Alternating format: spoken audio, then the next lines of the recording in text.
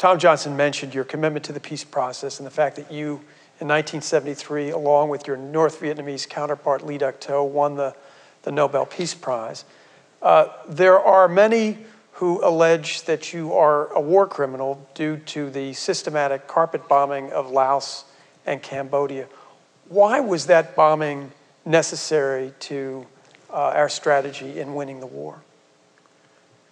Well, you know, by now I'm in my 90s, so I've heard this. Sure. I think the word war criminal should not be thrown around in the domestic debate. It's it's a reflection on the people who use it. Let us look, well, what was the situation? Sure. First, there was no carpet bombing, so that is absolutely not true. What the situation was as follows.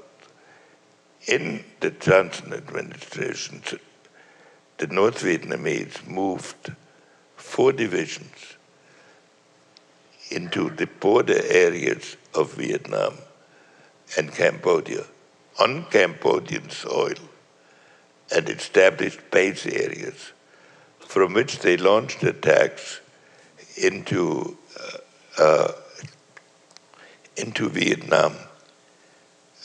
And these divisions were put there in opposition to the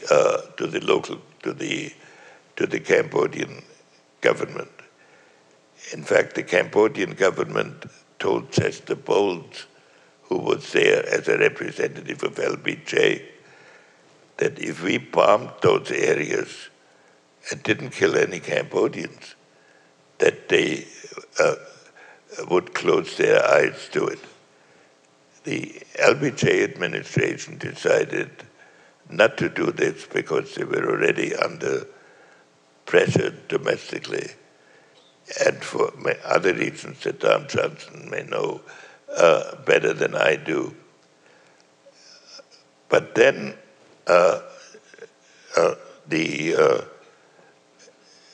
when Nixon came in, Nixon had already, just before he assumed office, sent a message to the North Vietnamese that he was eager to resume negotiations.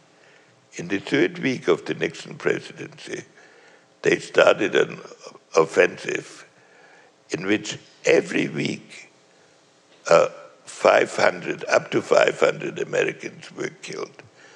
And many of these attacks, more than half of these attacks, came from the areas that were occupied by those 4 divisions inside Cambodian territory.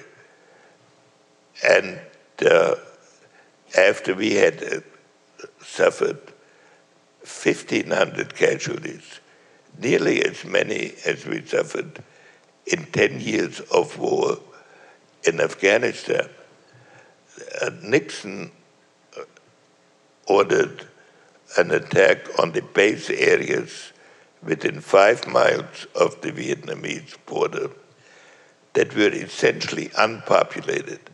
So when the phrase carpet bombing is used, it is, I think, in the size of the attacks, probably much less than what the Obama administration has done in similar base areas in Pakistan,